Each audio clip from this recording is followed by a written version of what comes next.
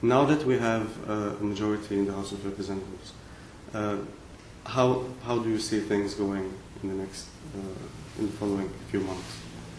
Well, we still have work to do. We want to make sure that when we bring up the genocide resolution for a vote both in committee and on the floor, we want to make sure that we can win. We have almost a majority in the committee. We don't have a majority of co-sponsors in the committee. We now have a bare majority in the House that has signed on the resolution. We'd like to expand that. We'd like to get some measure of comfort both in the committee and on the House floor. When this gets scheduled, what you're going to see is all of the efforts of the Turkish lobby doubled, redoubled, quadrupled. And what that will mean is that there will be a major push to get people to peel off the resolution, to find some rationale for why they were co-sponsored but don't have to vote for it. There'll be an effort in committee, we have to anticipate, to amend the resolution in a way that Turkey wants, to turn it into a resolution forming a commission, which is sort of the Turkish party line. And that will give some people who are co-sponsors, if they want to take it, a excuse. Well, I thought that given the controversy over it, that maybe we'd be better off studying the events rather than declaring whatever. So we have to, make sure that that strength is going to persist in the wake of the onslaught that we can expect. So that's what we're working on now. We want to beef up those numbers even more. It also helps us make the case with the leadership that that we're ready. Let's bring it up, and that's what we're focused on. You mentioned the opposition, and we've been talking about the lobby, the Turkish lobby, and different U.S.-based groups, and several names of former congressmen making millions out of campaigning against the resolution. Can you make a comparison of how things were in terms of the Turkish lobby previously and this year?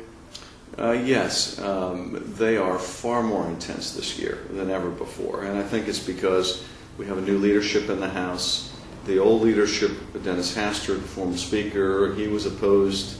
He had promised to bring up the resolution and then reneged on that promise, and I think the Turkish lobby felt safe under his speakership that it would never be brought up. They still lobbied against it. I had amendments that I could offer to committee that the Speaker couldn't stop. I had amendments I offered on the House floor that the Speaker couldn't stop a vote from taking place on the floor. He was able to kill it in conference committee. And so still the Turkish lobby was active, and they were spending millions on Livingston and others, Stephen Solarz on the Democratic side, Bob Livingston on the Republican side. But now the campaign is far more intense because what I think both sides of this fight realize is this is the key year.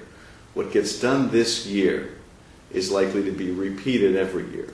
If we succeed in recognizing the Armenian genocide this year, we'll succeed next year and the year after. It will become a matter of fact in terms of this. Every year it's brought up and every year it passes. If we fail this year, then all bets are off about whether we're going to succeed next year or the year after. Once the precedent is set, it's very hard to change. So I think all sides realize this is crunch time. And it's okay. A lot also relies on Speaker Pelosi. How do you assess the chances of her decision? And what do you think the community in general and congressmen can do to contribute to a positive approach by the Speaker? I've had a number of meetings with the Speaker on this, and I try to be careful that I don't speak for her. She speaks for herself. But she's always been very supportive of the genocide resolution, and that support, I think, continues. So I'm optimistic. I don't have a date to give you, and I can't promise anything 100%, but I'm optimistic. We're still working to show that the strength is there and that it will withstand the pressure when this is scheduled for a vote. But I think our leadership, certainly recognizes the facts of the Armenian genocide.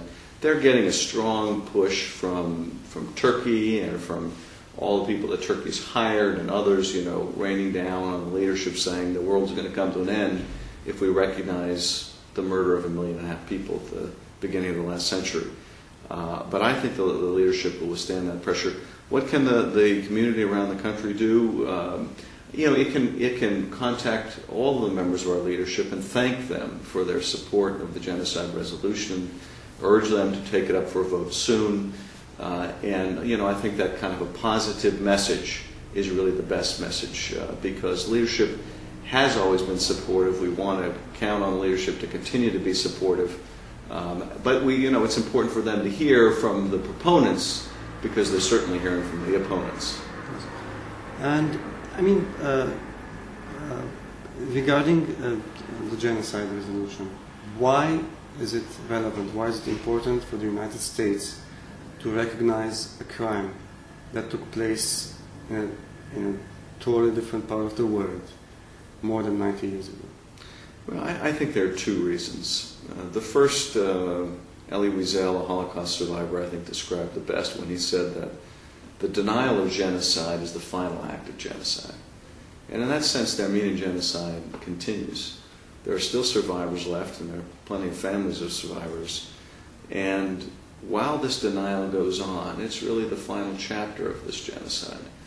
There is a victimization that continues to go on with the denial. And I think there's a moral obligation to set the record straight, not deny the loss, the pain, the grief, the tremendous numbers of people have suffered because of this tragedy. The second reason is I think it undermines our credibility in America on some of the pivotal issues of the day, on issues like the genocide going on in Darfur. How do we stand up and call the world's attention to the genocide in Darfur and have the kind of moral leadership we need to bring that to an end? If we're open to the argument, well, sure, you'll recognize a genocide committed by the Sudanese government, they're weak. But when it comes to the murder of the Armenians, because Turkey is strong, you won't recognize the facts. What does that say? I don't think that's a position of great morality. I don't think it's a position of great leadership, and I think it undermines our credibility. Congressman, my concluding question is regarding the administration. Now, tens of thousands of Armenians watched your, discussion with Condoleezza Rice. Where do you think the administration stands? And do you think there is ultimately some intention of finding some sort of resolution to this issue?